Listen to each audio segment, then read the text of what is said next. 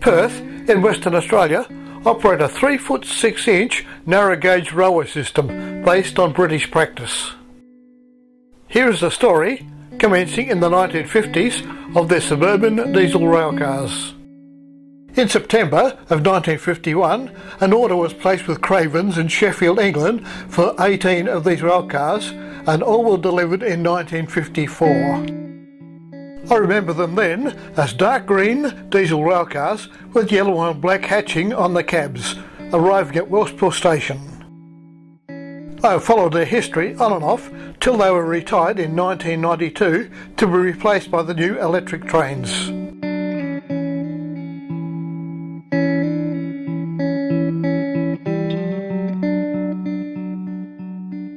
One of our enthusiasts discovered a colour photo on the State Library of Western Australia website of the A.D.G. railcars in their original livery of dark green with black and yellow hatching on the cabs.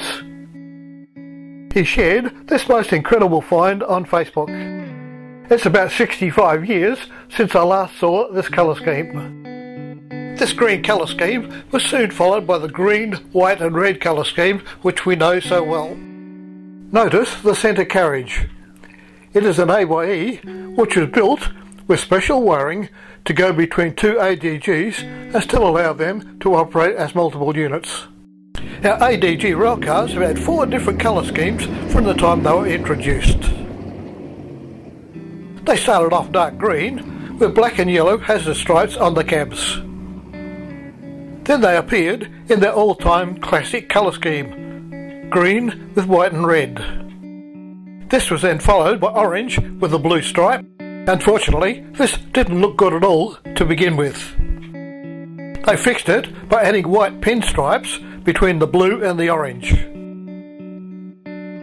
This was the scheme that they finished out their days with.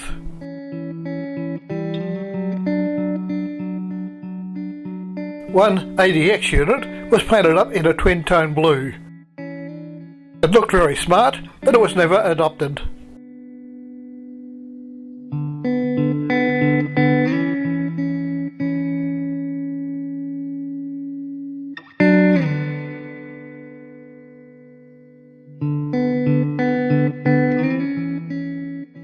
The ADH class was a 4-member class of diesel railcars.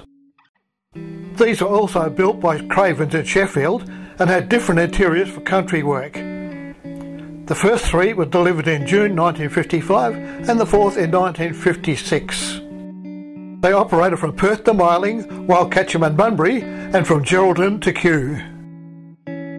Following the withdrawal of the services they operated, they were transferred to Perth to operate alongside the ADGs. They were refitted with similar interiors to the ADGs in 1962 and 1963, and in the mid-1980s were all repowered with Mercedes-Benz engines. In 1959, the Midland Railway Workshops delivered the first of 10 ADX railcars. They were built to the same design as the ADG railcars, but had larger engines. They were also fitted with double sliding doors instead of the single sliding doors on the older units. In 1966, ADX 670 was fitted with power doors. Although these power doors were deemed a success, no further conversions followed. She was also painted in blue and white, and later with a 2-tone blue, very different from her sisters. From my memory, towards the end of her stay in blue, she was also fitted with 3 horns. I remember she sounded very different from the other railcars. They started to be withdrawn from service in 1982, with the last being withdrawn in September 1988. Some of them donated their engines to the ADGs. Let's back our story up a little bit to the ADGs. In 1963 and 64, the ADGs were fitted with superchargers, and between 1969 and 1973, they were fitted with Voith transmissions. The Voith, of course, being an automatic transmission compared to the old pre-select manuals. These were classified as ADG Vs for the Voith transmission. Our own Midland Railway Workshops built 9 AYE trailer cars on second-hand underframes, and they were operated between two ADGs. These were replaced by our own ADAs in 1962. Some of these ADA trailer cars were fitted with the electrical cables required for voice transmission use and renamed ADA-V to match the power units. Although the ADA has a single driver's cab at one end, it is unpowered. The driver is operating the power car behind by means of electrical wiring. In 1967 and 1968, 10 two-carriage stainless steel sets were manufactured for the West Australian Government Railways. Each set consisted of an ADK power car, manufactured by the Commonwealth Engineering, and an ADB trailer built by the W.A.G.Rs at Midland Railway workshops. They were unpainted when they entered service, just bearing their natural stainless steel colouring. Soon they had orange bands painted on the top two-thirds of each cab.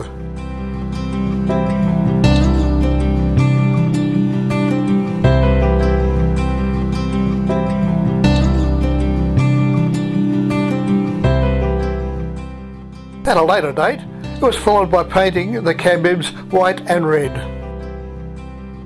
Between 1982 and 1985, a further 10 two-carriage stainless steel sets were manufactured for Transperth by A.G.R. and Company in Newcastle. These comprised the ADL class of diesel multiple units and the ADC trailer cars. I believe that when they first entered service, they were in plain silver with orange bands on each end. Then they had broad red stripes placed at window level on each side. There was a Transperth T logo also on the side. The next advent saw the cab ends becoming red and white instead of the orange. The final colour change for these railcars was the addition of striking red and black cab ends. I feel the last chapter to be written just before electrification was visually the most interesting. Old ADG railcars, which were well past their prime, had the engines stripped out, and then they were unceremoniously dragged about by a next class locomotive like common carriages.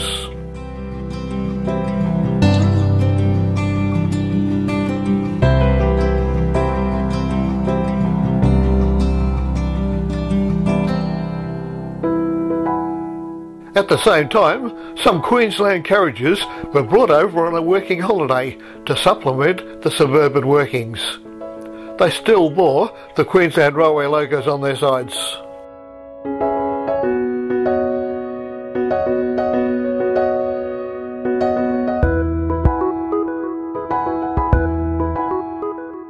When I was in Queensland in the Air Force, I saw these carriages in service.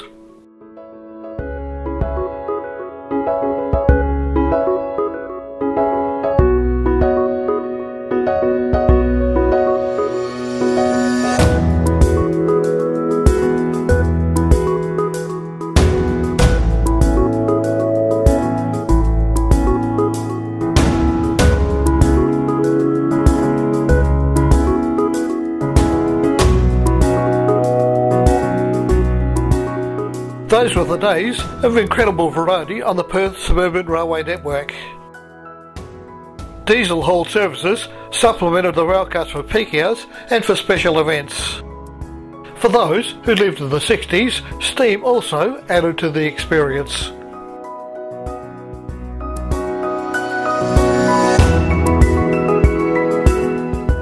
Here we spot an unusual visitor at the East Perth Rail Terminal, a South Australian Railways Bluebird railcar, normally used for South Australian country services, now at the end of its life converted into a carriage for use on the Indian Pacific.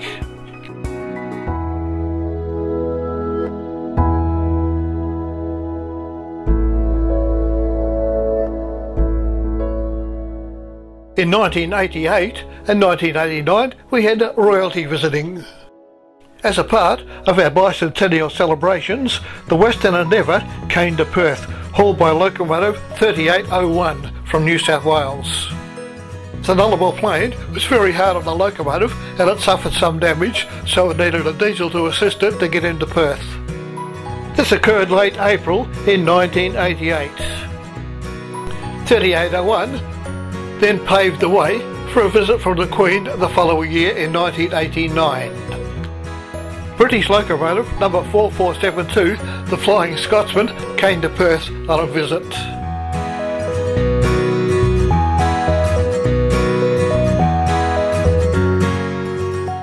Like her sister, who crossed over before, the Nullarbor plane also damaged her and she had to be repaired in Perth.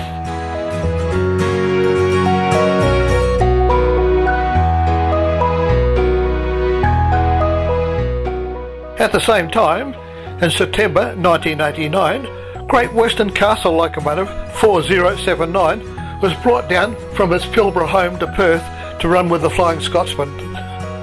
She is named Pendennis Castle. Truly, once-in-a-lifetime events.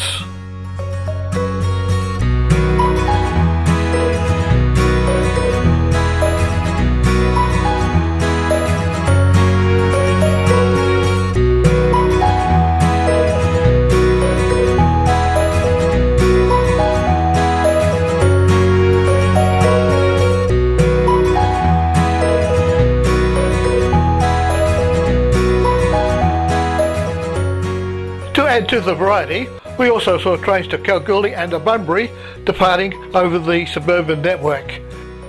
The Prospector to Kalgoorlie has always been operated by diesel railcars.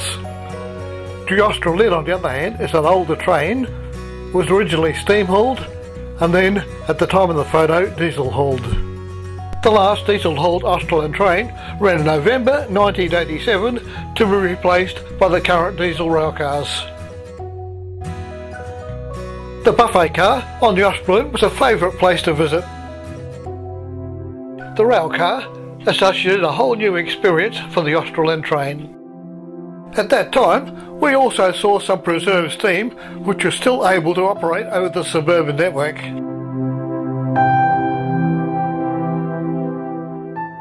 Thanks to the State Library of Western Australia, we have a unique window into the East Perth Railway Workshops area in 1955.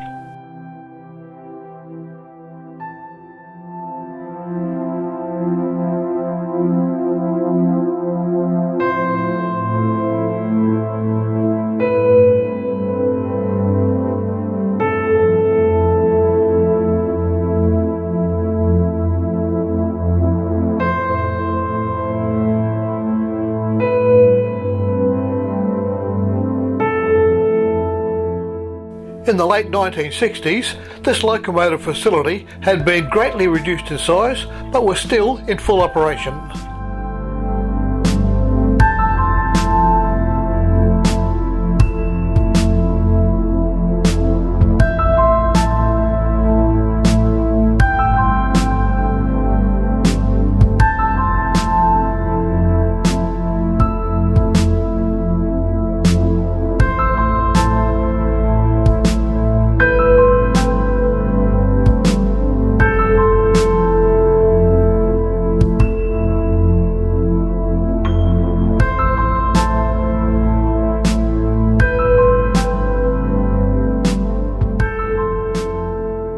Here is one of my favourite locomotives.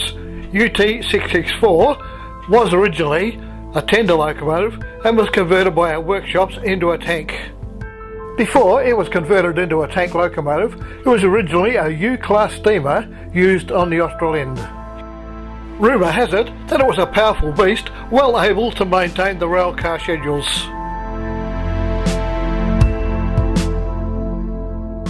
We conclude our story reflecting on the life of the first ADG number 601. Here she is, the pride and joy of Cravens in Sheffield, England, being admired by company executives on a trial run across English rails before being shipped to Australia.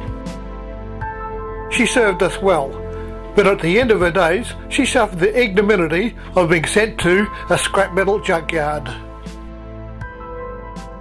This is a sad ending to a significant piece of West Australian history. However, there is light at the end of the tunnel. 2 have been preserved at the Hossa Valley and 1 at the museum. Perhaps one day we'll see one operating again.